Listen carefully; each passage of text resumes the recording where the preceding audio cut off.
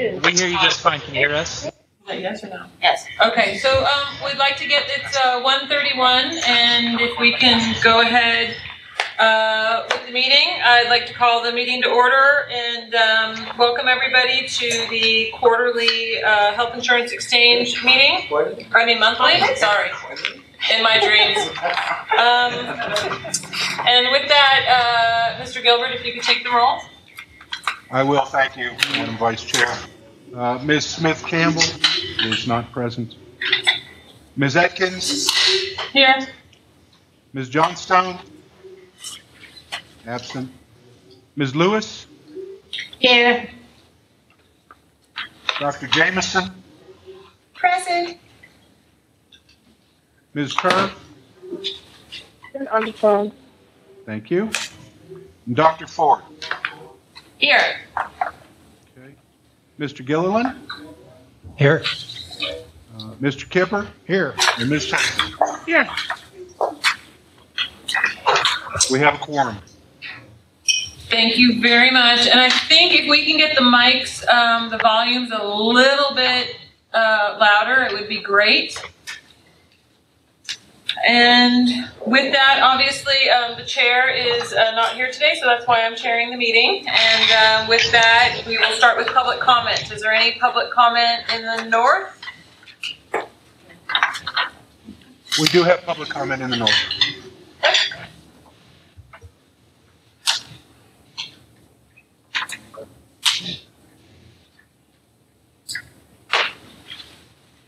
Good afternoon.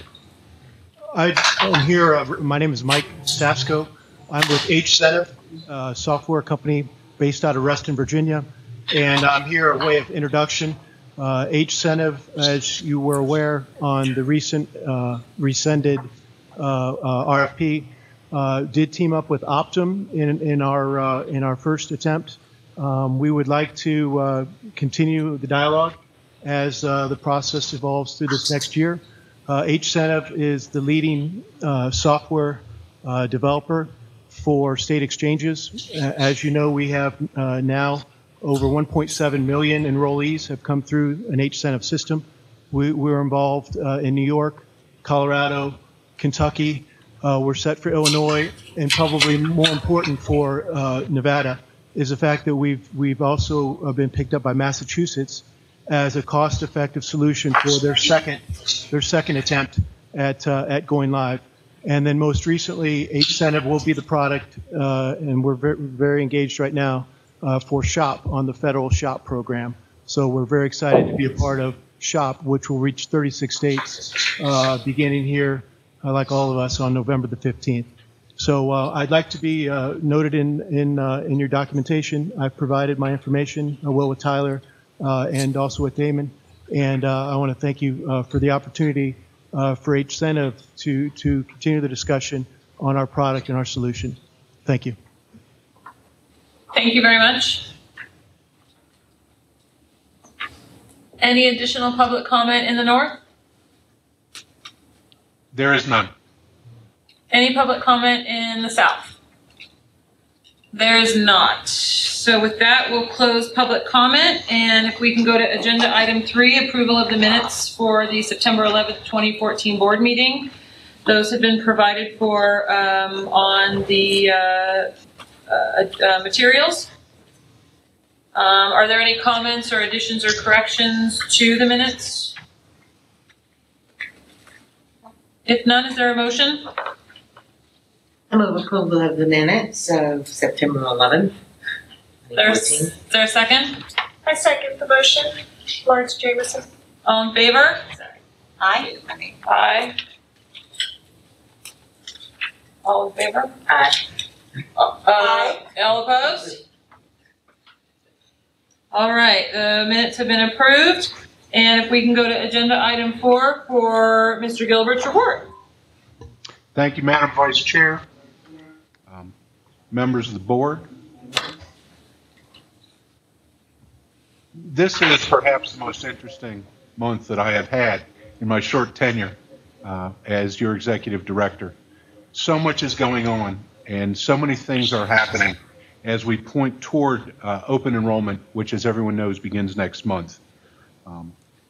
Looking forward toward the 2015 open enrollment, there's no question but that we face challenges when you think about the transition from the Xerox system to essentially the healthcare.gov platform. There's an awful lot of work to be done, an awful lot of I's to be dotted, T's to be crossed. The nice thing that I would share is that we do not face those challenges alone. This transition has led, I believe, to a closer partnership with other state agencies. We've worked very closely with Romaine and with Scott and with others to try and make certain that there's no potential problem that is overlooked. Everything is checked, rechecked, and I believe, based on what I have seen, and from a project management perspective, that we are building a solid foundation for success in the upcoming open enrollment. I talk a lot when I speak about building a foundation for success, and oftentimes I'm asked what that means. How will we know if our efforts have been successful, and what kind of metrics or benchmarks should we use to determine whether this is a positive and successful open enrollment experience? Generally speaking, when I discuss this, people ask me for a number, and what I would say is I don't guess at numbers. It's counterproductive. Even if you're right, you're generally wrong. And I know people like to tie success to the number of people who enroll through the exchange, but I would share with the board my opinion that that number is a byproduct and really simply a reflection of the quality of the user experience that's provided by the exchange. So if our pre-screener works properly and people are more quickly directed to the appropriate enrollment site, whether it's healthcare.gov or Access Nevada, then we will have been successful. And if choosing a plan is easier and completing the enrollment process is simpler, then we will have been successful. And if enrollees are appropriately billed and payments are properly credited and coverage is timely extended, then we will have been successful. We are doing everything that we can in order to make sure that that's exactly what happens. And it doesn't matter whether we're talking about the design and functionality of the website or our interface with healthcare.gov, or the way that we present information over the course of our campaign in terms of communicating the open enrollment to the public. I really think that we're doing a very, very, very fine job. And I would share with you that I'm very pleased with the efforts of staff, particularly. I think that they have done yeoman's work. You know, it's interesting because there were some articles that appeared today in the national media that talked specifically about some of the things that I just touched on in terms of the changes to the healthcare.gov website and the efforts that are being made to improve the user experience. For example, one of the things that they have brought forward is a shorter application form. They have reduced the number of web pages, if you will, for most users, for 70% of the users, from 76 to 16. That's a significant shortening of time and will make the process flow much simpler. Additionally, and I think that this is very important, verification steps will be held until the completion of the application process and then sent out, as opposed to verification being sent out after every single one of those 76 pages previously. So you can imagine the impact that those sort of changes are going to have. I will share with you what I share with everybody, which is I certainly don't expect the open enrollment to be flawless. I know that we will have problems. I know that issues will arise. But I will tell you, from my perspective, I am very pleased with what I have seen. I've been very pleased with the reception of the agent and broker community as I've gone forward and talked about what this coming open enrollment is going to look like. And I am very optimistic that in November, we will be able to offer a better and certainly a more successful open enrollment experience for Nevada's consumers. And that would be the sum and substance of my report. Thank you, Mr. Gilbert. Are there any questions on the Executive Director's report? Well, I have one question. I'm going to pretend I'm Ms. Johnstone because I think she usually asks this question, so I'll ask it this month, though. What's keeping you up at night, though? Is there anything particular keeping you up at night? Any challenges that that are on the horizon? I think, you know, if there's any of those, we'd love to hear them. So what you're really asking me, I think, is is where does the greatest risk lie? If something's going to go bad, where's it going to go bad? And from my perspective, it's in those things that we can't control and don't control. The timetables that are set by CMS, shifting deadlines, shifting timetables. For example, end-to-end testing was to have begun on September 22nd for our carrier partners on the exchange. And it was ahead of the testing, the end-to-end testing, that would be provided to carriers as a whole throughout the nation in all of the states that utilize the federal infrastructure. That didn't happen. We got bumped. We got bumped to October 7th. And as a consequence, we lost some time that might have allowed us more quickly to identify a flaw or a potential issue. So what I worry about, honestly, are the things that we cannot control. When it comes to the planning aspects of it, and when it comes to the operational side that we deal with, when it comes to interacting with Romain and his staff or with Scott and others, I don't lose sleep over that. I feel really good about that. Do I worry that CMS is going to turn around to me tomorrow and say something that I will find difficult? Sure I do. But I think if there is a risk, if there's a significant risk, that's really where the risk lies.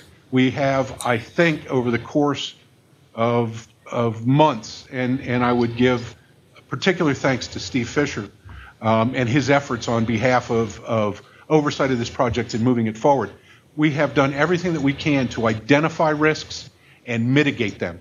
And we meet, frankly, every Monday and spend an hour plus talking about what we saw last week, what we see this week, whether we've made progress on any particular issue, whether there are things that still vex us. Most of the timelines that we look at are yellow rather than green, but they're not red, which is what's the important thing. So what keeps me up at night and what I worry most about are the things that we can't control. Thank you. There's no other any questions up north? All right, with that, we will close agenda item 4, and agenda item 5 is discussion of open enrollment for plan year 2015 and verbal report, and Mr. Gilbert, who will be giving us that?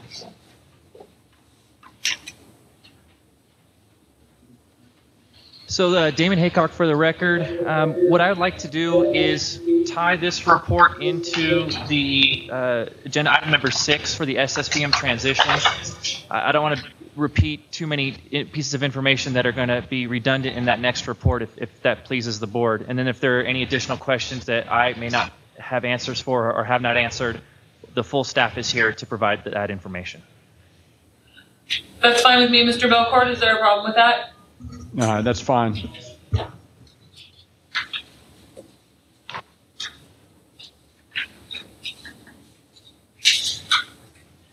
So with the board's permission, if we close agenda item 5, I'll move to item 6. That's fine. So item 6 is the supported state-based marketplace transition update. You'll notice that the format has changed significantly. I didn't want to put an immense amount of information that you've seen before. I wanted to keep it concise, to the point, and hopefully address questions before they're answered. Again, at the end, I'll be more than willing to answer any questions. And at the end of this report, I believe KPS 3 is going to provide an update as part of this report on the landing page. So without further ado, on page 2 of 3, you'll see a status of the SSBM transition. And I started out with the actual calendar of events. These are those critical milestones that everyone should be aware of. As you'll see, the very first one is end-to-end testing began on 10/7 or on Monday. Next, of course, QHPs will be certified by the Division of Insurance on the 10th, which is tomorrow. Our exchange testing on site with carriers is next week. We will be sending staff to Las Vegas and to Reno to sit down and buddy up with our carrier counterparts. Not all of them, but as many as we could muster, so we could physically have eyes on the process as to validate and verify the end-to-end testing is successful. We are not deluding ourselves into thinking we'll see everything at this exact point in time, because testing is still ongoing, but we are going to do everything we can to assist the carriers in this process. The approved 2015 rates will be posted by the Division of Insurance per statute on October 16th. We will be relaunching, as we've mentioned before, the NevadaHealthLink.com landing page website on November 3rd. Access Nevada is scheduled to be relaunched on November 10th, and of course, open enrollment begins on November 15th. The most critical part of open enrollment for current exchange enrollees is November 15th through December 15th, that 30-day critical window, so that they can continue to receive subsidized coverage through either the same carrier or or enroll with a new carrier. And then plan year 2015 begins on January 1, and open enrollment ends February 15th. So those are the critical milestone dates in a nutshell. To briefly go over the various areas of this transition, carrier onboarding. Carriers have successfully completed a lot of their testing in preparation for end-to-end boundary and the EDI, that testing that CMS provides, where they send an enrollment file to the carriers to ensure that they can receive it and absorb it. In return, the carriers send back the enrollment file that states that they have, for lack of better terms, received payment and are effectuating that enrollment. So I won't get into too much of the weeds unless you have questions later. Plan certification, the DOI has successfully transferred all QHP data to the hub. So this is a wonderful thing. We have a total of 155 plans that have been successfully uploaded for Nevada. As mentioned earlier, with the brokers and agents, they are required to take training. And as of our latest reports from CMS, 326 brokers and agents have successfully completed all requirements. We are continuing to send out correspondence to ensure all those that want to participate have all the resources they need to be successful. As far as exchange enrollment facilitators, they too will have to take the federal training, and they have been able to register and attend the 20-hour training to utilize healthcare.gov. We've received reports that many are getting through it today. We anticipate all navigators and enrollment assisters will be approved to assist Nevadans prior to the kickoff on November 15th. Medicaid and Nevada Checkup. Medicaid has had, welfare that oversees this process has had a lot of effort and a lot of tasks in the last month.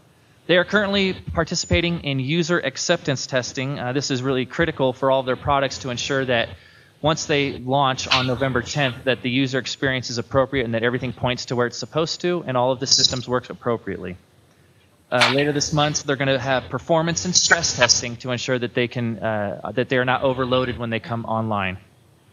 And then finally, the new NevadaHealthLink.com, of course, as I mentioned, will be relaunching on November 3rd. The initial designs have been developed and approved. There are forms that are currently on our website available for brokers and for our EEFs to sign up to have their information displayed on the upcoming broker and EEF lookup tool. Additionally, organizations who wish to be certified as certified application organizations now have the ability to fill out a form online so that the exchange can approve them and to send their information to CMS so they too can be included in that critical navigator training for healthcare.gov. And with that, I believe I see the back head of Katie Coleman at KPS3. I think so. Can't tell. And I'm going to, there it is. And I'm going to turn this over to her to discuss the designs and to go over their progress, as you'll see in attachment A. Damon, I think what we'd like to do is, I think there's a couple of questions on your the part of your report. If we can do that before we turn it over to KPS3. Not a problem. Seconds. Dr. Ford? Hi, Dr. Ford for the record. Could you comment on the total of 155 plans that have been successfully uploaded? Both Dr. Jameson and I went, ooh. So do I. That seems like a really big number. Could you kind of break that down a little bit? So my question was about the same, because I know we had limited 5 plans per carrier per tier, and so we'd love to kind of have a little bit more detail on that. So for the record, Damon Haycock, those 155 plans are not going to be displayed all at once in any service area. We're not intending to, nor do we ever have a desire to overload the consumer experience by presenting way too many choices. So that is the sum total of plans, and those include plans that have special circumstances. So there are multi-state plans involved in that process. There are plans segregated by service area and or rating area. There's also plans by tier, and we have collectively 5 medical qualified health plan carriers that are participating on the exchange. and 10 standalone dental plan carriers. Some are subsidiaries of others, but that is the reporting that we are getting from CMS. So with 15 carriers and 155 plans in 4 different service areas, the 155 number doesn't seem so daunting. Well, 10 is dental. Yeah. Does that help answer your question? 5 medical, 10 variations within these. Yeah, so is there more detail that you could send to the board on these plans and For the medical care. for the medical carriers, not for the dental? I think that this is sounding, I think we're still a little confused on the numbers and whether there's a bunch of variations that maybe, I think we need a little more information on this.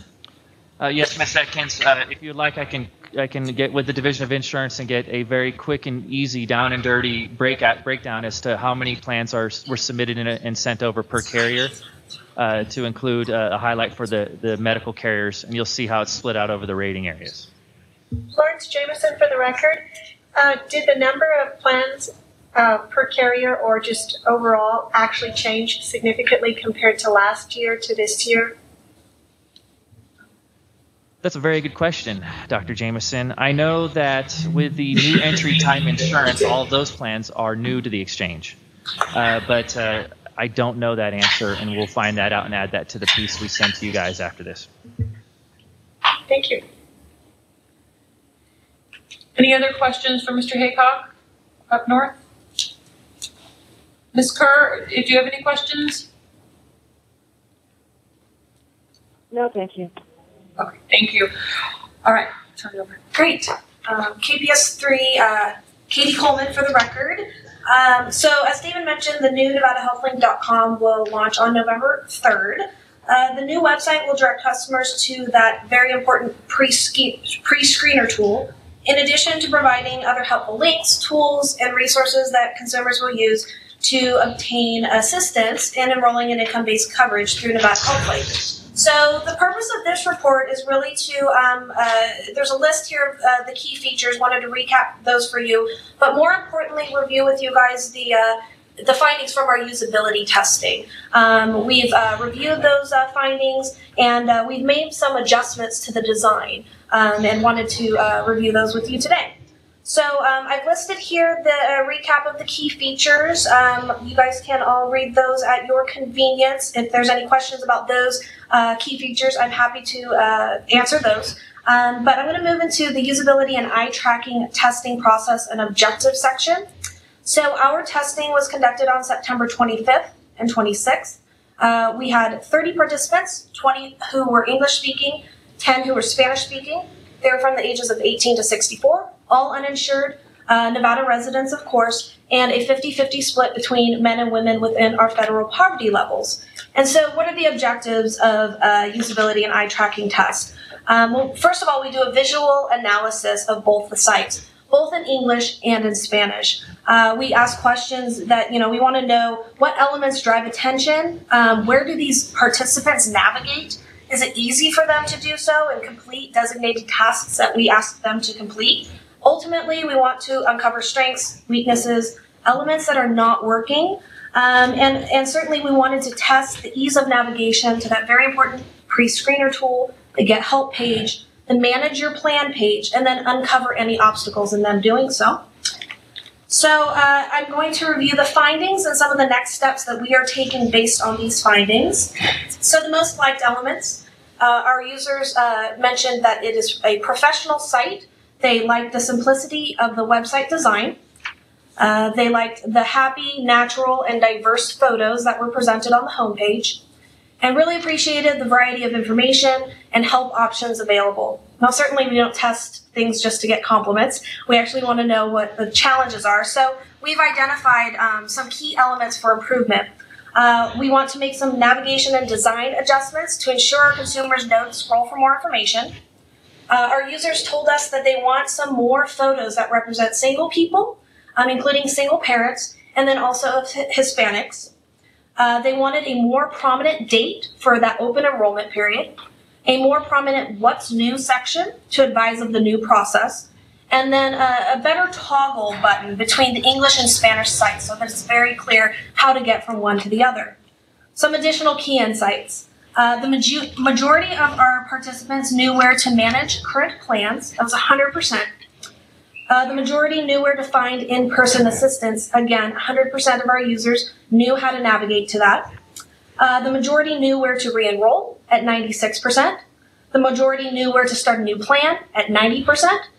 The majority knew how to navigate directly to healthcare.gov at 66% and Access Nevada, 63%. Again, those are direct links to those resources, not through the pre-screener tool, and I can explain that a little bit more if needed. We also asked folks, how does this site make you feel? We gave them some sample words and wanted to get to know what it made them feel like. Our English participants said curious, knowledgeable, helped, and relieved. And our Spanish participants said knowledgeable, helped, curious, and inspired.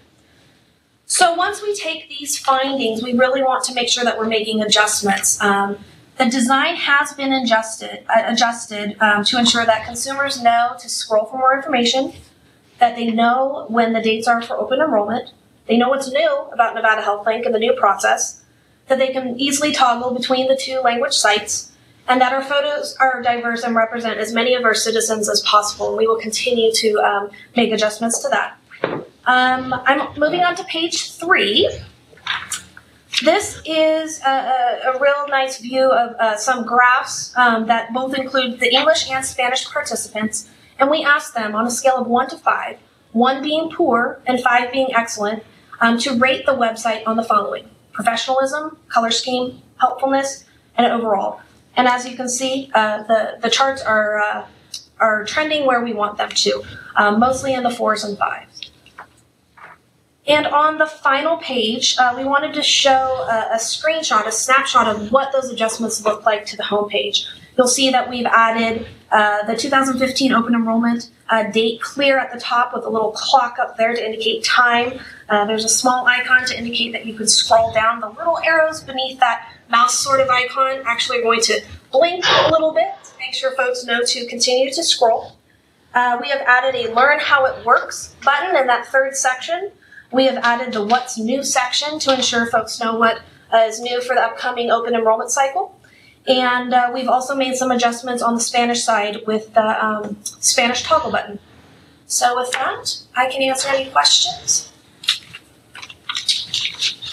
Dr. Ford. This is Dr. Ford for the record. So I just went to see what the website looks like now.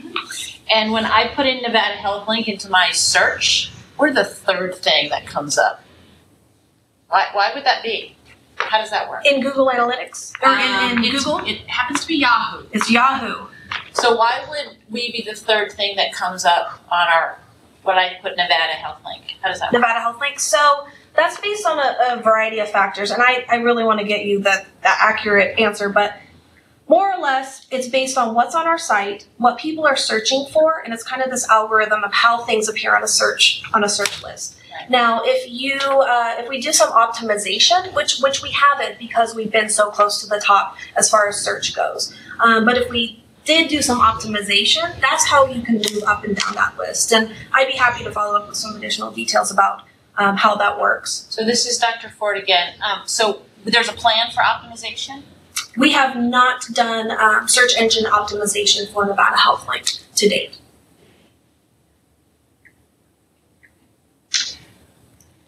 Lawrence Jameson. But as you said, virtually 100% of people had no trouble finding it. So, Katie Coleman, for the record, let me clarify. This was based on the design that we presented to them for the new NevadaHealthLink.com. So they were already technically there. And it's not a live site anyway. We showed them views of a fake site, essentially, a staged site, so that we could really understand how our design is working with them. But this isn't based on a test for someone to be able to search for it through a browser, if you will, and see if they can get there. Lynn Atkins for the record. Remind me on the homepage, if people are looking for brokers or agents or navigators, where are they going to click? Because I'm kind of not sure where I would click. Yeah. So on the new NevadaHealthLink.com, I believe it's the middle icon that says Get Help. Okay. It'll take them to a whole page that not only has our zip code-based search tool, which is one of the best tools we will have for people trying to find a broker. You can type in your zip code and up will pop a Google map actually. In that list, there will also be important phone numbers, other links to our navigator and sister sites, calendars, etc. So it's kind of a warehouse of all places you can get help through Nevada HealthLink. So my thought, at least on that get help narrative, the words there should be something like assistance or something that people would know if they need, that it's not just information, but it might also be assistance. So if they're looking, like I said, for a broker or an agent or a navigator, I think that just the description doesn't suggest to me that somebody might actually help me apply for health insurance. So I think that if that could be cleared up, that would be great. Great. Madam Chair, this is Tyler Klimas. May I add to that? Please. All right. Again, for the record, this is Tyler Klimas. I think it's also important to note that when you scroll down, the screenshot you're seeing on this page, there is a brokers and agents. I believe it's green, right, Katie? There's a whole section under what's new that has brokers. So it's, as you scroll down, there's also an opportunity to select a broker and agent button specifically on the home page per se. Correct.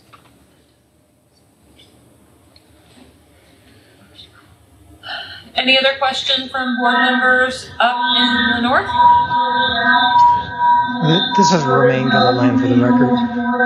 And on the one item it says majority knew where to start a new plan.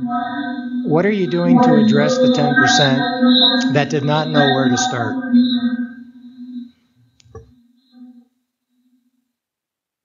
So Katie Coleman for the record. So what we do with these results, and we do consider 90% a very good result, but for that 10%, what we're able to do, and I should have explained this a little bit more in the beginning of this test not only identifies where people clicked, it also tracked their eyeballs. It literally saw where they looked, where are they looking for information, each and every one of them, and that really helps us deliver the content that they're looking for. So when we say, we want you to start a new plan, the 90% who, yay, you did what we thought you would do and clicked on start enrollment, good job. The 10%, we will see where the eyeballs went. And we make sure that that content is also where they went to look for those that kind of action that they needed to take, that we asked them to take. And it really helps us get the content in the right places so that we know, okay, 5 out of the 30 people, when we ask them about X, they went here. That tells us we should also have that content there to make sure that the right nuggets of information are sprinkled throughout the site.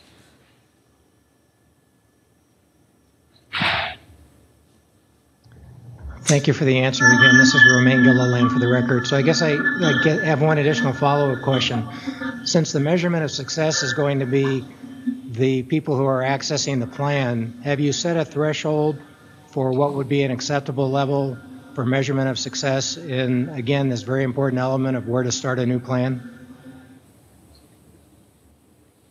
Katie Coleman for the record, we have not. I think Tyler Klimas and my group will need to sit down and identify what that looks like as we get through development and into launch. Be happy to discuss that with the Health Exchange staff. Thank you. Any other questions from any of the board members? Anyone up north? All right, I'm sorry. Go ahead, Dr. Ford. Sorry, I have one more question. Will you be doing, this is Dr. Ford again, will you be doing another analysis once this is launched of the eyeballs? This is Katie Coleman for the record. We do not have plans for that, but we could do it in a live environment. We could set this up at a certain point once we get things launched and test it again there. One thing we do want to make sure we're doing before launch is not making any major navigational changes. That's something that really kind of, when you build a website, we need to make sure that the navigation and the architecture is really where it needs to be. But as far as content goes, we could certainly do that, really make sure the content is in the right places where people are really going. Also in our analytics. So we run full analytics on this website to see where people came from, where they went within our site, where they, what point did they leave? Did they go into healthcare.gov? Did they go into the DWSS site? Did they go into, Amazon? We can figure out where they left and what their path looked like in there and really make some adjustments in there. So we really leverage analytics for those kinds of things as well. Any other questions? With that, thank you very much, and we will close agenda item 6 and move to agenda item 7.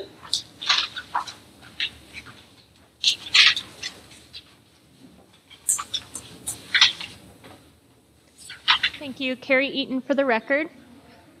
During the first quarter of state fiscal year 15, I'm going to provide... Carrie, excuse me, we're having a really hard time hearing here, so I don't know if it's the mic or the sound or if someone can... He's working on it. Can you hear me better now? Yes. Okay. All right. Carrie Eaton for the record. I'm going to give you an update on the financial report for the quarter ending September 30th, 2014. And this was the first quarter of state fiscal year 15. And staff has been busy preparing budgetary documents to close out the previous fiscal year, open up the current fiscal year, and prepare the biennial budget for the next 2 upcoming fiscal years. As you already know, we still have 4 work programs that transfer federal grant authority from our remaining grants to our current fiscal year, and those will be reviewed at the Interim Finance Committee coming up on October 22nd.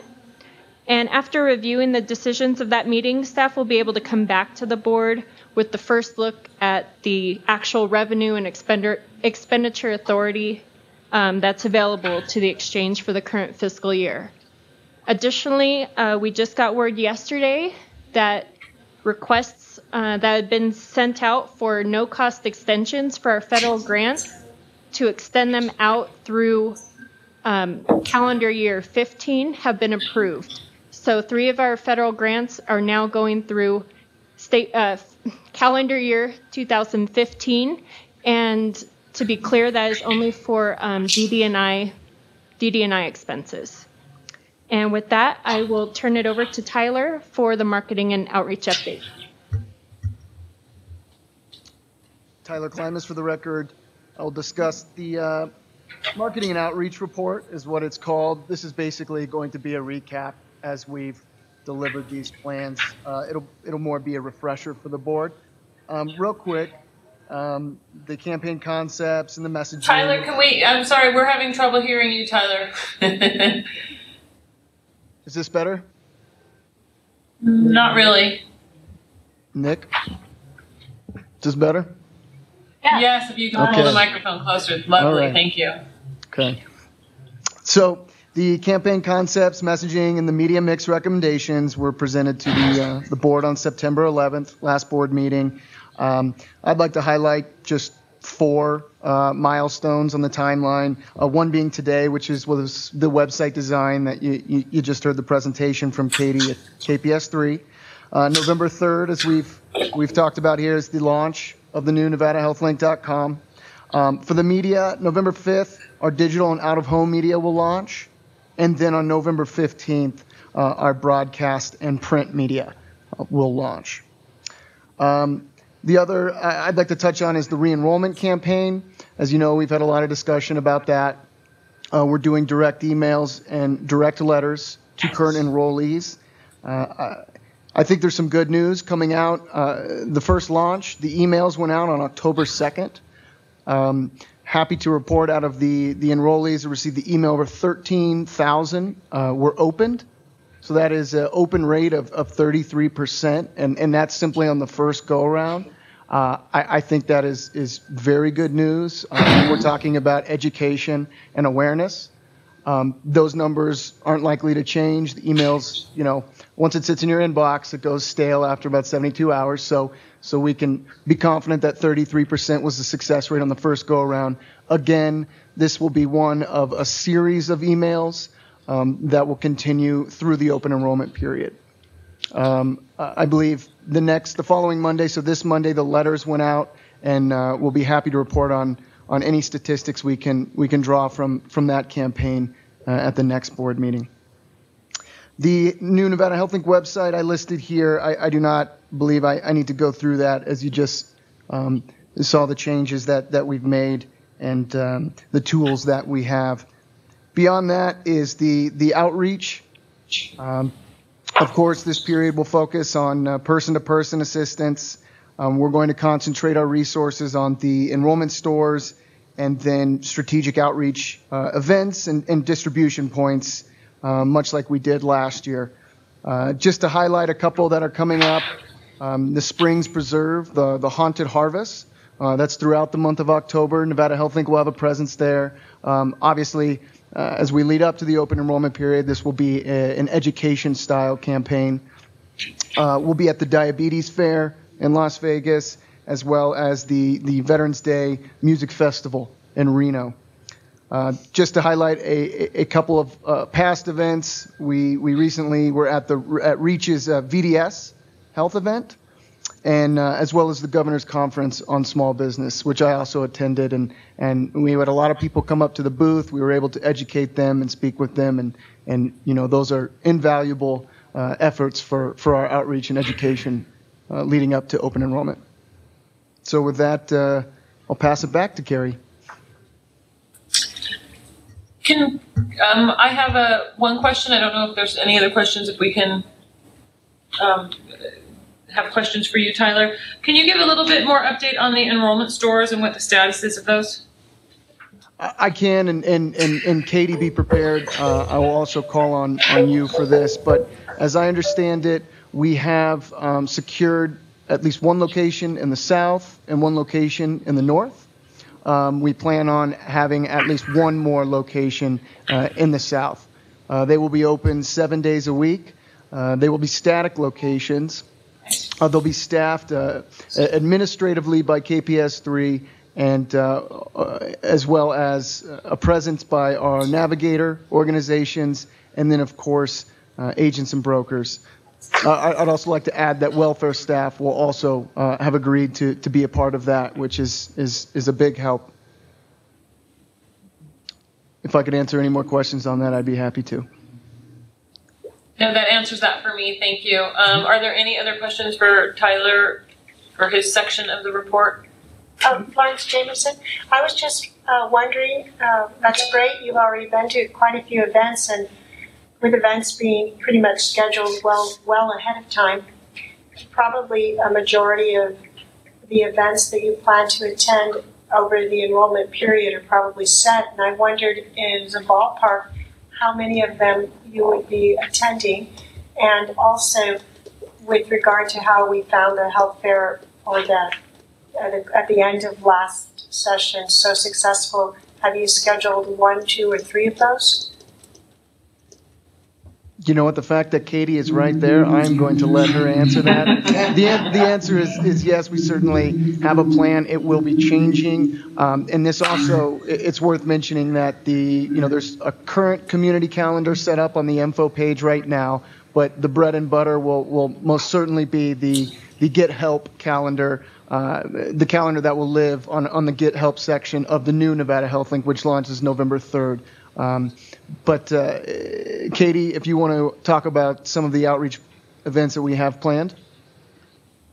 Sure, absolutely. And we actually are pacing ourselves accordingly based on when open enrollment starts. So we've done a handful of events leading up until open enrollment. One, to make sure folks know what's happening on November 15th, but also to get some of that re-enrollment messaging out there. So that's been a really good opportunity to spread the word. We've had about every other weekend kind of cadence over the last month or so, and in addition to moving up until November 15th. Once we get into open enrollment, we have virtually weekly events, pretty much. There are some events that are larger than others, so we kind of have to pace ourselves accordingly. In addition to those outreach events, they're informational based. We hand out information. We certainly are going to be handing out information about our stores, how to make appointments, those types of things. In addition to those outreach events, there are certainly large-scale enrollment events slated for the first part of open enrollment, throughout the middle, and then at the end for one big push. Those will be happening in the north and the south, and KPS3 will be partnering with our navigator organizations in addition to our brokers and agents throughout the state on those. So there's a lot planned, and as far as the cadence go, that's kind of how we're looking. Florence Jameson, for the record, and the store, exactly what will be available there? I know you'll have someone to help with qualified health plans, and then you said that the Medicaid had offered to participate. So they're sending a person, or? So Katie Coleman for the record, yes, Medicaid has agreed to partner with us. As far as how many people will be committed to that, that's something that we have to work with them on. We're going to learn a lot as we open these stores. We know that Saturdays are going to be pretty busy. We know that Monday mornings may not be, and so we're going to have to plan accordingly. It's very interesting. The Connecticut Exchange actually opened these stores, and this is where we got a lot of our ideas. And I actually had a call with the executive or the marketing director in Connecticut, and he talked about how flexible they had to be. When they opened, they thought, okay, here's our hours, and they really had to do a lot of adjusting. So we know that we're going to have to do that as well. And so all of our partners, including Medicaid and our navigators and our brokers and agents, are going to be on that ride with us as we schedule things and adjust throughout the schedules or throughout the enrollment cycle. So I don't know how many will be in there every single day, but we will ask for as much support as any organization can offer us. Florence Jameson, what I was wondering specifically, you say, will they mostly be our staff, or will you be inviting other people that are volunteer enrollment assisters? Will you be inviting brokers? Will you be inviting some of the other more organized entities to join you? And will your hours, as you mentioned, Saturdays will be really popular, but so would evenings. Are you planning to start with evening hours? So Katie Coleman for the record, yes, we will be open in the evenings. And yes, we will be inviting anyone who is certified to enroll someone in this state can be part of our enrollment stores. Honestly, it is more the merrier. We are going to have a very clear and organized system to ensure that we are inviting those who are certified and cleared through the exchange to do so and participate. And two, we'll be using a calendar, a scheduling tool to ensure that everybody can get in there and assist people when they'd like to. So anyone who'd like to help, it's more than welcome. And you said you already had a place in the south and the north. And do you know the location in the south here? So we are this close to being able to release that. We do want to be sure that we have ink on the paper. But as soon as we do that, we will have information to spread throughout our enrollment community and among the board. And then in the north, we are on the corner of McCarran and Longley, right down the street from the Meadowood Mall. I guess generally, are you going to be in Summerlin or North Las Vegas or Old Henderson? Generally, Central plus Henderson area is kind of where we're at this point. But there's more developing, so there'll be more to come.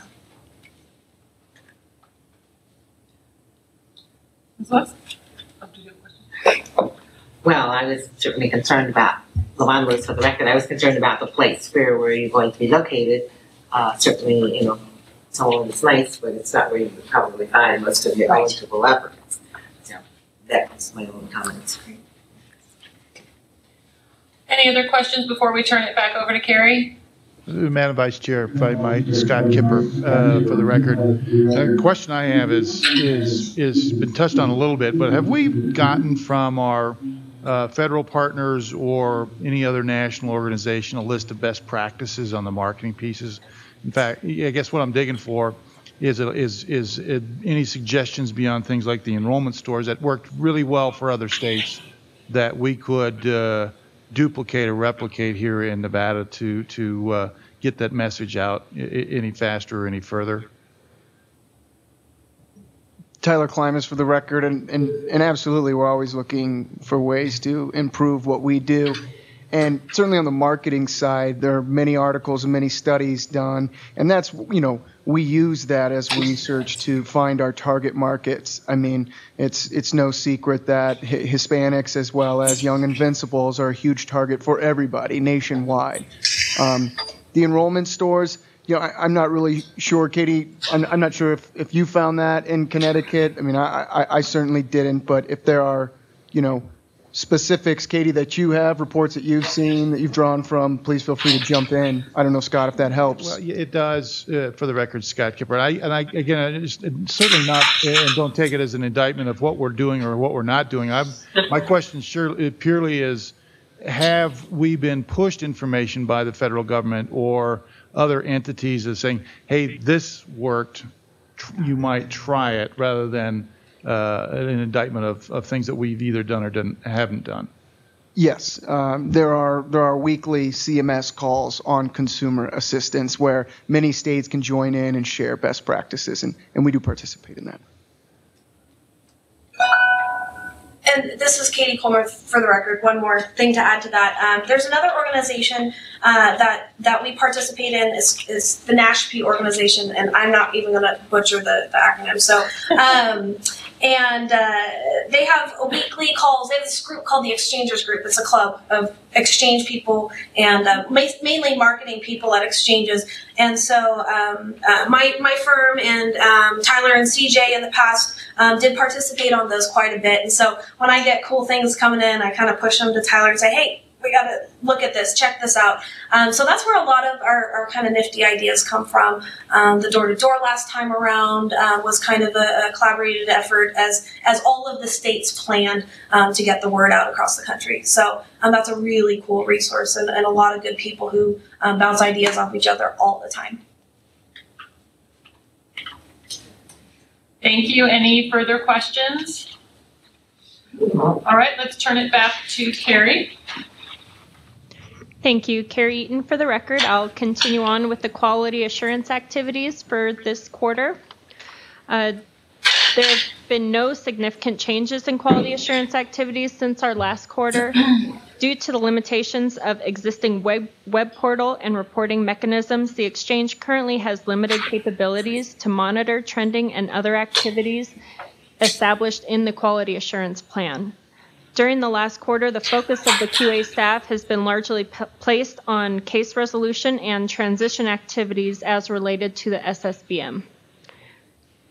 There has been continued emphasis on case resolution, and although there are roughly 2,000 existing open cases, staff has made significant progress during the last quarter. The exchange has been working diligently with the carriers and Xerox to ensure that each issue and open case is resolved.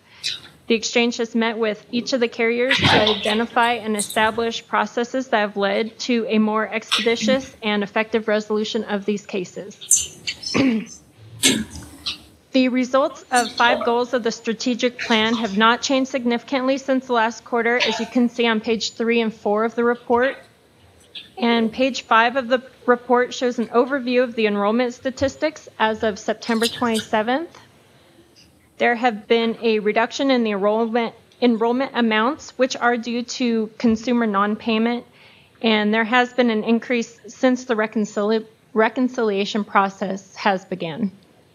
And that will conclude the staff quarterly reports, and I'd be happy to answer any questions.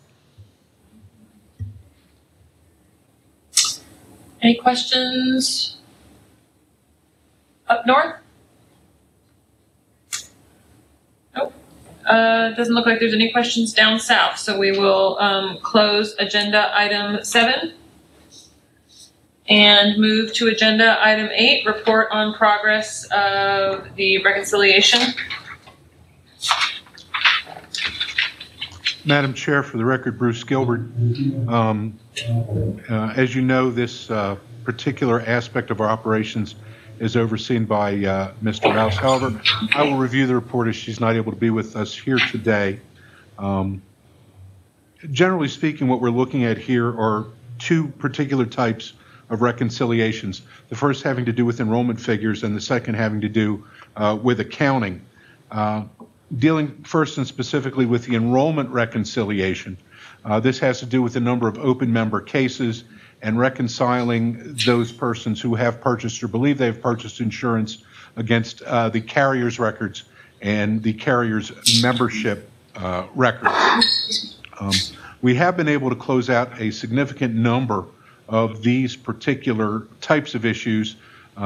It's noted in the report, for example, that PCG has confirmed that it has closed 523 cases as of October 1st. You know, the goal is and has been to have all of the backlog cases closed by November 30th and a process in place to effectively handle any incoming cases that would fall into this particular work stream. PCG has also been acting on behalf of the exchange as a carrier liaison and working specifically with the carriers to identify enrollment issues and enrollment types of cases, comparing that list against the list that's provided by Xerox and working through that. If you take a look at the case metrics, which are at the bottom of page 2, you will notice the number of cases that have been worked on, the number that have been resolved, and the number that remain open, along with a carrier breakdown, which indicates which carrier is dealing with these particular types of issues. So, but this deals specifically with enrollment issues and not financial issues.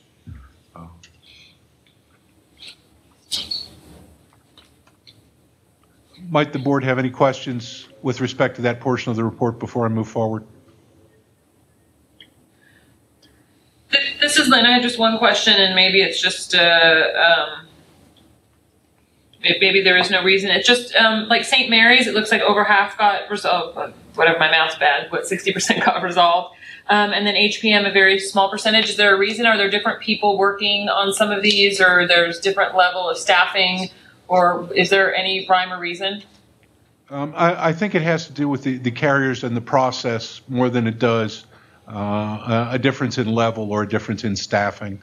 And I think it also has to do with the enrollees for each of the health plans. I think that's reflected to some degree in these numbers. Any other questions about the enrollment statistics? All right, continue on. Mr. Gilbert. Thank you. With respect to the processes which are in place, as is indicated, PCG is acting as the carrier liaison. They have interviewed the 4 major carriers. They have created a standardized process for tracking the open cases until resolution. Each carrier, however, does have their own master reconciliation file by which they track as well. It includes consumer names and HIX IDs and a variety of other information.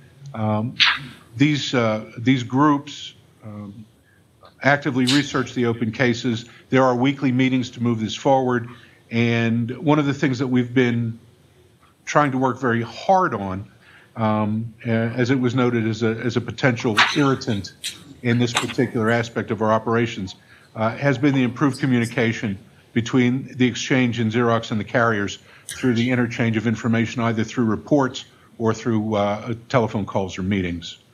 So the actual weekly standing call schedule is set out for each of the carriers there. And then the next steps and goals for each of the carriers are also set out.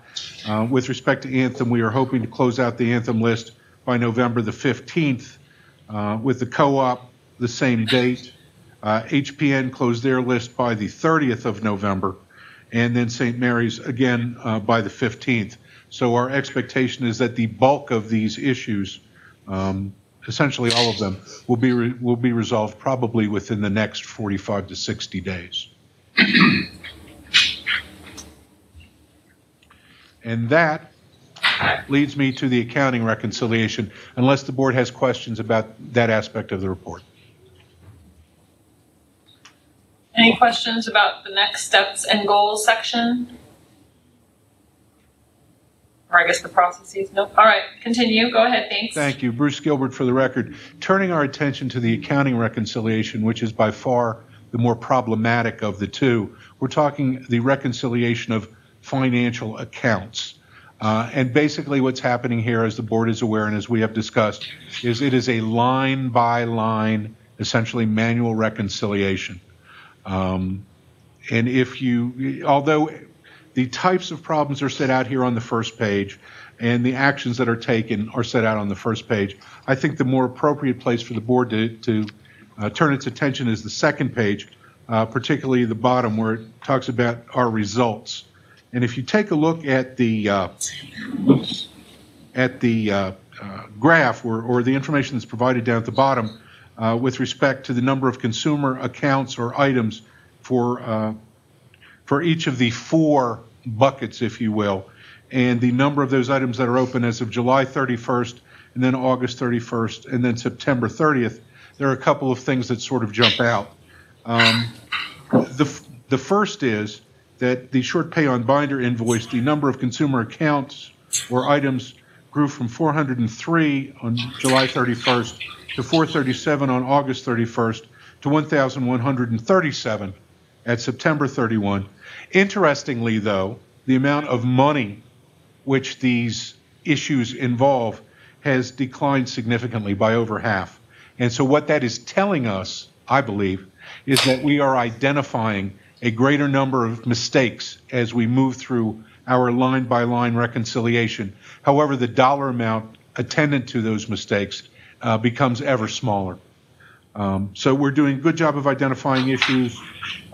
Cases are being dealt with, but we are also, I think, getting a better handle on what's actually out there. And if you take a look at the short pay recurring premium section in there as well, which is certainly the more complicated, or perhaps the most complicated of the issues to be dealt with, it's moved from $32.94 to $28.55 to $39.74 because of the increased attention to this particular aspect.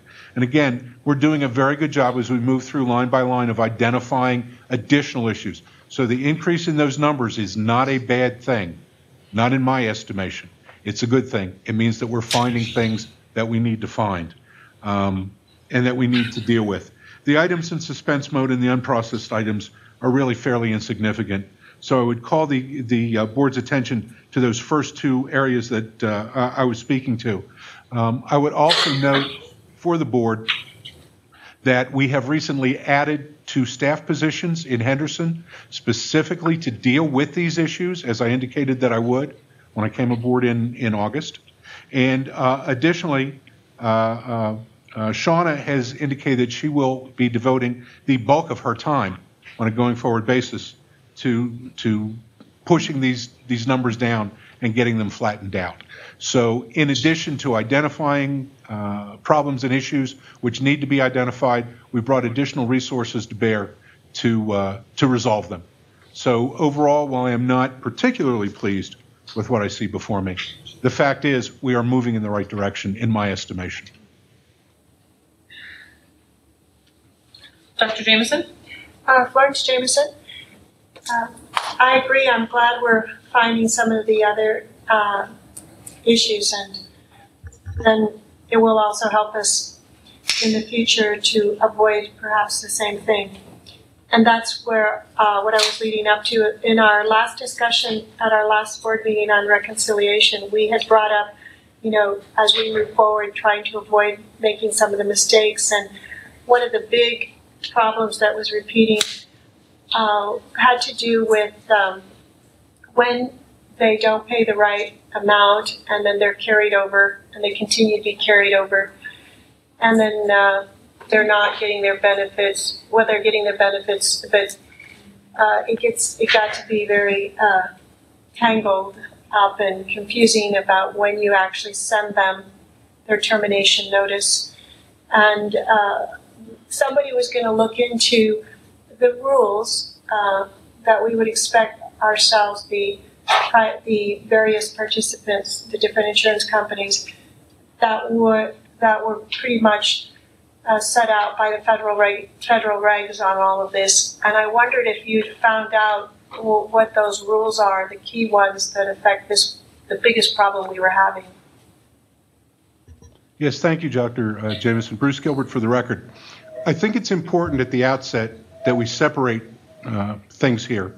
On a going forward basis, this will not be a problem because billings and collections and the extension of coverage and terminations will all be handled directly by the carriers. So you will not see a repeat of these sorts of issues. The problem arose when payments were received and either were not credited or were not properly credited, or conflicting information or data was provided to carriers. And that's really the genesis of this problem. So it is a problem that we see only in the rearview mirror. On a going forward basis, it is not going to be an issue for the exchange or for Nevada consumers. That being said, we have been actively involved and working with the carriers on resolving issues regarding the terminations, as you brought up. There have been a number of different strategies that have been put forward. There have been and continue to be discussions about that. There are financial impacts that have to be taken into account by the carriers, including potential premium tax liability, including the requirements under federal law for handling the termination of APTC folks and non-APTC folks. So it's a fairly convoluted issue, and I would love to be able to tell you it's easy and yeah, there's a bright line law or rule or regulation that has been promulgated by CMS or someone else. But the fact of the matter is, and Scott knows this from our discussions, this is a one-year issue, and it's an issue that we are still grappling with to some degree. Does that answer your question? Yes and no. Okay. So I thought we were going to be able, though, to just have some general rules that do apply and let us know what they are, because no one could really quite clearly, so that even the carriers, although they're collecting now, which is great and will eliminate a huge part of the problem, what exactly, whether it's a plan that's got an APTC or a plan that doesn't, there must be general rules. And nobody could quite tell us what they were last time of when you can actually terminate that client when they fail to pay their full payment. There must be some basic ones, although I'm sure there's a lot of exceptions, because we wanted to make sure that going forward, those patients that are having those problems, that somehow on their statement or some other way, it's clarified to them that if you're paying 80% and not 100%, your plan will be null and not effective this month or 30 days later or 60 days. We were going to get a little feedback on just the basics. I know there's going to be a lot of exceptions, how we were going to deal, what it was and how we would deal with it. Yeah, for the record, Bruce Gilbert, and bam. And Damon actually will go through the rules that don't deal with partial payments. I'll deal with the partial payment aspect. And what I would tell you is this. If you went through the Federal Exchange, for example, last year, what they will tell you is it's up to the carrier. The carrier sets the rules, essentially, for when coverage attaches, that is, you have to make your payment, and then if you don't make your full payment, or if you make partial payments, or you fall behind, that's governed by the carrier's processes and procedures, essentially. So it's a little bit different than what we're dealing with here. When it comes to simply paying or not paying, Damon will go through that with you, and that's simple. But when you're asking about what happens when there are partial payments, that's really a carrier issue, and they may accept payment, they may reject payment, but if you look on healthcare.gov, for example, it will tell you specifically that that's a carrier-directed activity and that they don't provide that information, because it will vary from state to state, obviously, and from carrier to carrier. Does that help? Well, to an extent, but then each of our main carriers has got to be very clear somewhere for this population of people that don't quite understand its consequences.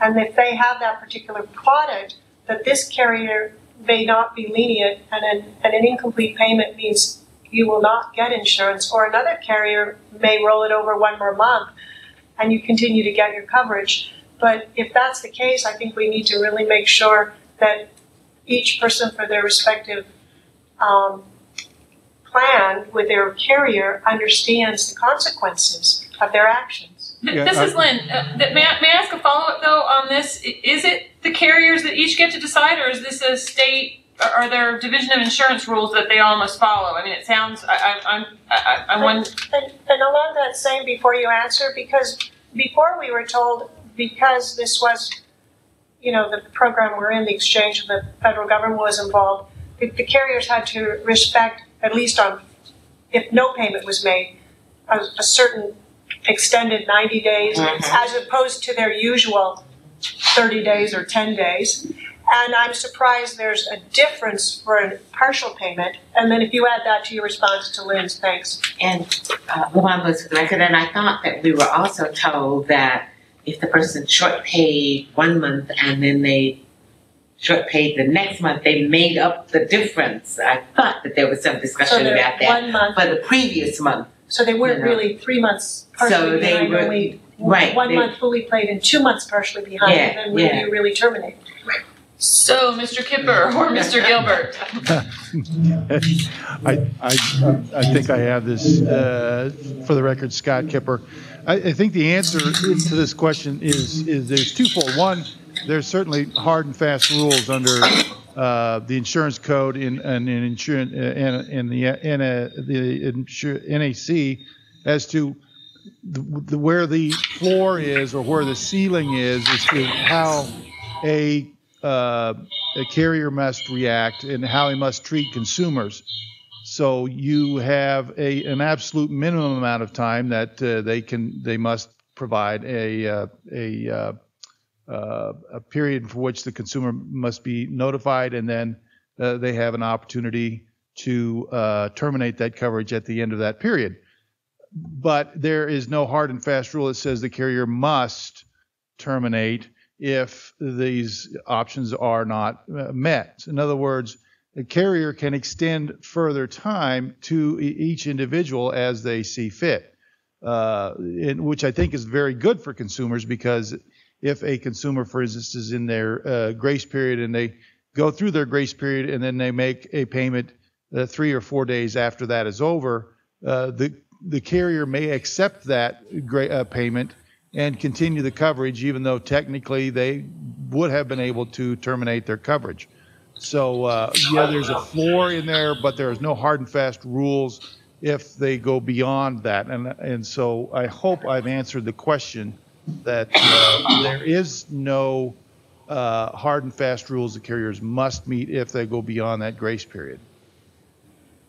Well, I don't feel the question's been answered yet, because at some point, each one of our carriers, just like for our own liability, medical coverage, I know almost regardless if it's medical or homeowners or whatever, they tell me what my grace period is, and then let me tell you if I'm 24 hours later, I've lost my house insurance, my auto insurance, or my health insurance. So our clients need to know for each carrier what their grace period is, whatever they decide to set it at, as gracious as they are.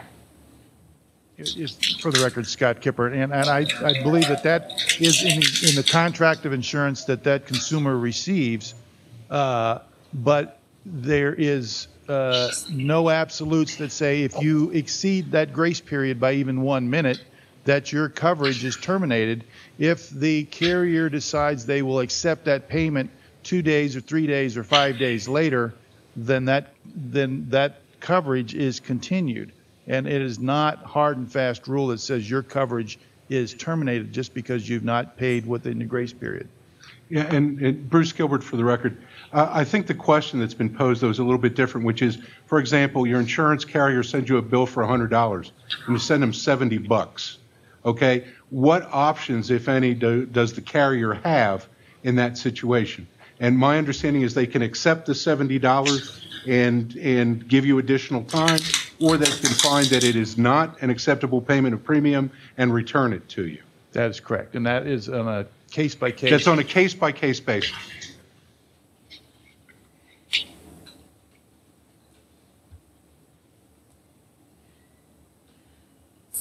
So this is Lynn. So I think Dr. Jameson is asking then, is there going to be anything that we can provide that's a little bit clearer information for people as they select, or is the answer that it just comes within whichever health plan or health insurance company somebody contracts with, it's in that document and that it's in that contract that they're signing, that it tells you what the grace period is. Again, but I think that's for full payment. Is there something disclosed that we haven't seen for partial payment and how that works? I think we're asking these questions because there's so many that were partial. I don't think we would be asking these questions if it was 100 people or 500 people. It's so many people that are making partial payments, And again, as we talked about, this might be because we have a new population of people who are now getting health insurance, they're lower income, they are getting subsidized federally, or there was confusion at the outset because their tax credit was miscalculated, or what some of those reasons are. But is there a way that some of those issues that we seem to have seen a lot, we can kind of head off at the pass before we start the new open enrollment? And I would just add to that, because I feel like I couldn't believe that people would do a partial payment and accept they would get it, because usually I thought everybody knew if it's partial, you're just not getting it. But clearly, hundreds, if not thousands, of our clients thought that was okay, and we kind of set a precedence by not immediately rejecting a partial payment as incomplete. And a lot of them think that it's okay kind of now after the first year. They might have that thought, and I think somewhere we need to just clearly say that to receive your benefit, if that's what it's going to be, that a full payment must be done, or do we? I mean, I don't know. For the record, Scott Kipper, and I think that's implied with the billing statement that says your bill is X dollars, and certainly we all should expect that is what you would send. If your bill is $150 and you send $130, I think it's endemic upon the carrier to say, look, you didn't pay the full amount, so you need to submit the $20 in addition to whatever upcoming payments are coming forward. But I think to set a hard and fast rule kind of goes against the grain of the Affordable Care Act, and not that I would sit here and defend or not defend what our carriers have done, but generally speaking, what we've seen is our carriers bending over backwards to attempt to facilitate enrollment and to continue enrollment.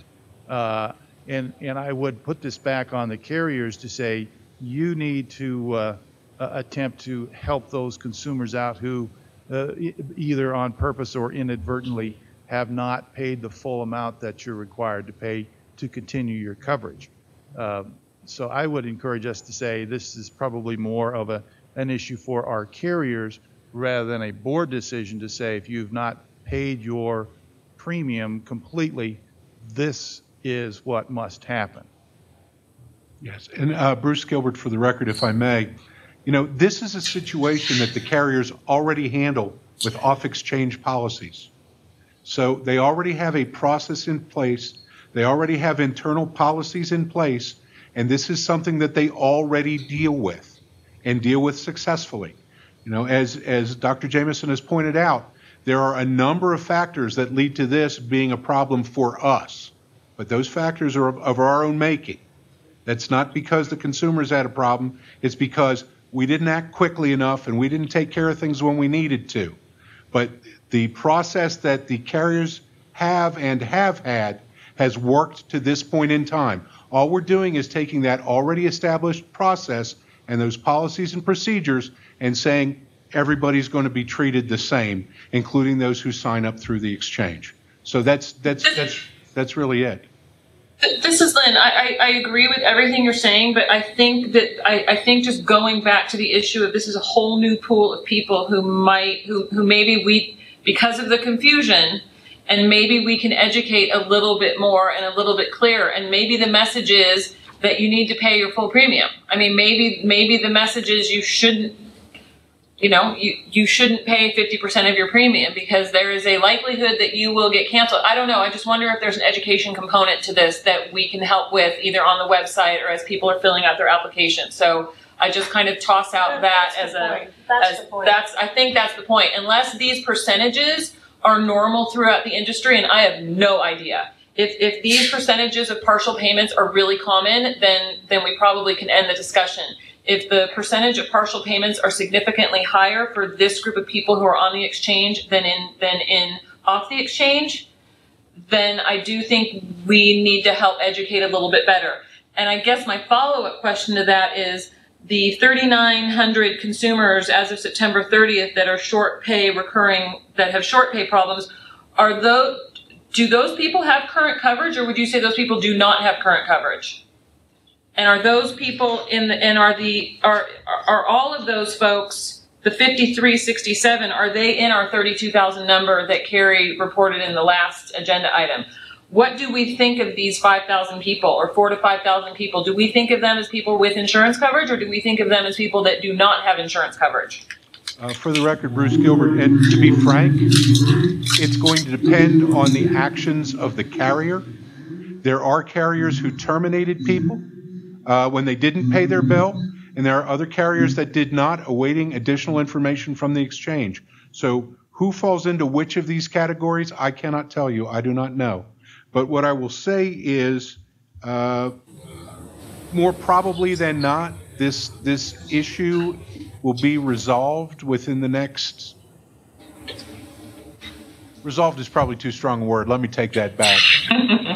This issue will be dealt with in some way, shape, or form over the course of the next 60 days or so, as we move through our discussions with carriers on how to deal with these particular problems. But each carrier has acted differently. And so it's all but impossible for me to sit here and say, these are people who have insurance and are being carried on the active rolls, or these are people who are not, because I don't have that information. Oh, this would be my last question. Just back to the rules. So was it a little confusing then? Because if the federal government said if someone failed to make a payment, they couldn't terminate for 90 days. So is that kind of what caused a problem? Because then a couple of them would make partial payments, and they would include partial payments from 2 months, and then that made 1 full month. So then it wasn't 90 days, it was down to 60, and it just kept going on. And maybe that's why this kept dragging out. I think, Bruce Gilbert for the record, I think that that's a very incisive view. You know, when you make a mistake, the best thing to do is to fix it promptly. And if you don't fix it promptly, it tends to cascade. And I think that that is, to some degree, what we're struggling with now is that. I'm sorry? Well, the reason I mention it is, will our regular insurance carriers be faced with that kind of issue with the 90-day rule also, and the partial payments? Will they kind of end up with that same little quandary, you know? For the record, Scott Kipper and Dr. Jameson, you kind of took the words out of my mouth in that I think it's endemic upon us to find out what is the cause of the short pay. Is it because of the issue that you just brought up with the 30 versus 90 day? Is it an erroneous determination of what the APTC possibly was, so that the consumer was paying the wrong amount and relying upon some other type of information? So it could be a variety of things. I would just hate us to create a rule that disenfranchises a consumer because they're trying to do the right thing.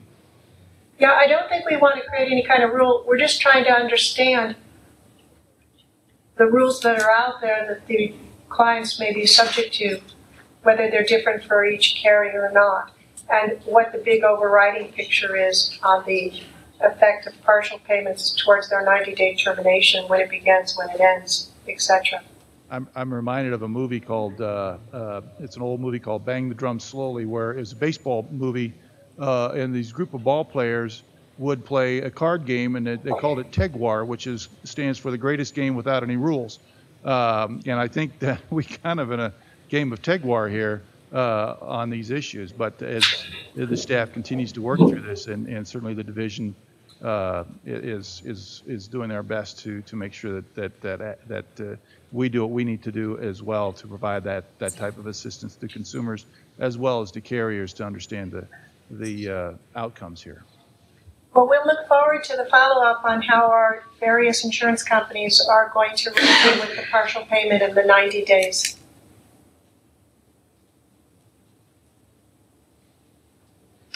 Are there any other questions for Mr. Gilbert on the agenda item 8?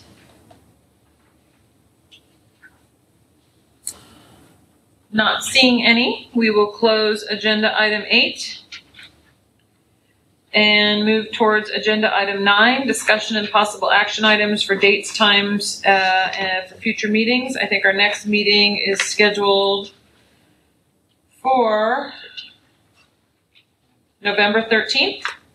Are there any agenda items that any of the board members would like on the agenda? I'd like to see an update on the reconciliation. All right, if we can have an update on the reconciliation process, that'd be great. I have 2 requests. One is that I assume we're not going to have any more consumer assistance subcommittee meetings. And if starting from November through February, we can have a more detailed consumer assistance report regarding outreach and marketing, kind of, I think probably more like what we were doing last open enrollment. So I think there's just a lot of questions, and we'd like a little bit more detail for the board in those reports. So if we can add that as an agenda item. And I would also like a legislative update on any proposed legislation for the upcoming legislative session that's going to affect the health insurance exchange. So Mr. Gilbert, if you can work on that, and if we can have that as an agenda item, I'd appreciate that. And anything else from board members? Okay. With that, we will close agenda item 9 and move to agenda item 10, public comment. We have one in Las Vegas. Good afternoon, everybody. My name is Patrick Cassell, and I'm a broker. You know, it's an interesting question. In 25 years of writing health insurance, I've never written a policy before where a carrier would accept it with a policy premium being shorted. It's never happened. Okay, a billing period can go, and maybe somebody mails out a check for $100, and it should have been $100.90. They'll bill them the 90 cents going forward. But for the record, it has never happened before. This is a unique situation. However, the numerous questions that I've been posed with from my clients that are on the exchange or are pending at 3,900 is simple. Why should I pay for something I haven't received? That's the biggest issue. I have numerous clients that will come to me and say, they're asking me to come up with $1,200 at one time or $2,700 on one time. This is supposed to be for people who have very little income, and they have to come up with $2,700 at one time for services that were never rendered. They could go to a doctor, and the doctor said, I can't see you because you don't have insurance. So how can we ask the consumer to pay for something they haven't received or they have no access to? That's been the biggest problem. I also have numerous clients that have made payments, premium payments to the exchange, and actually overpaid. I've seen their statements, and I've seen how much they paid, and they're still not reconciled, and they're being told they owe more money. To this point, here it is almost a year. How could that possibly happen? I also have a lady right now in Pahrump who's still not insured, and the letter she wrote me was basically, if anything happens to me, my husband knows to call you, because she has a major problem with aneurysms, okay, and she can't get her medication. She's still not in the system, and we receive an email from the exchange saying, we have no record of this lady, or the information you're giving us isn't there. Yet I have every email to board members as well as the governor's office, etc. I have the whole log and chronology. How can these people still be floating around out there? It doesn't make any sense. And from a processing side, when you're dealing off exchange, within 48 hours, I can have everything rectified. How can it take 48 days, 6 months, and almost a year to rectify? I mean, that's my problem. Now, going forward, I think 75% of the problems will be handled with direct billing. And you won't have that problem, Dr. Jameson, because people are going to pay their premium. I, for one, speaking for the brokers that I know here, none of us have ever did a policy and never collected the actual premium. You can't. You just don't process an application without the money. That's what we thought. So I'm sitting here answering that.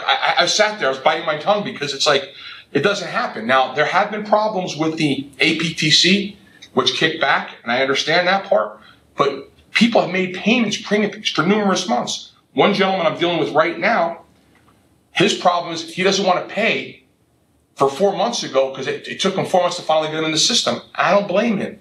That really is the issue that needs to be addressed. How can we fix that?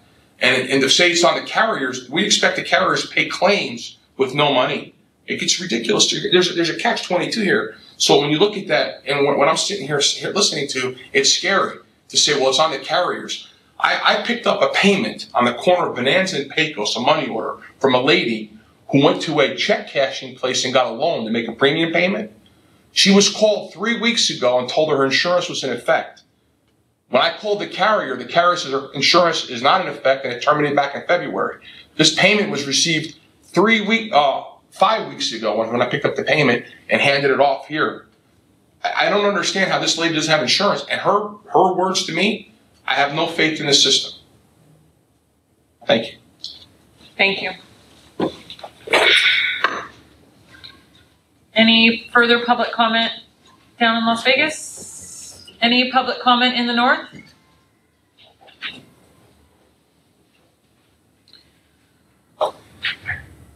With that, we will close public comment. Can we have? Can you stay after? Absolutely. Okay, thank you. And all right, Mr. Gilbert, if we can have you talk to Mr. Casal in some fashion. I'm happy to talk to Pat. Never a problem. Thanks. Thank you. With that, I think we are adjourned for the day, and we'll see everyone in November. Thank you. Right before Thanksgiving. Yeah. Right before the open enrollment. 2 days before.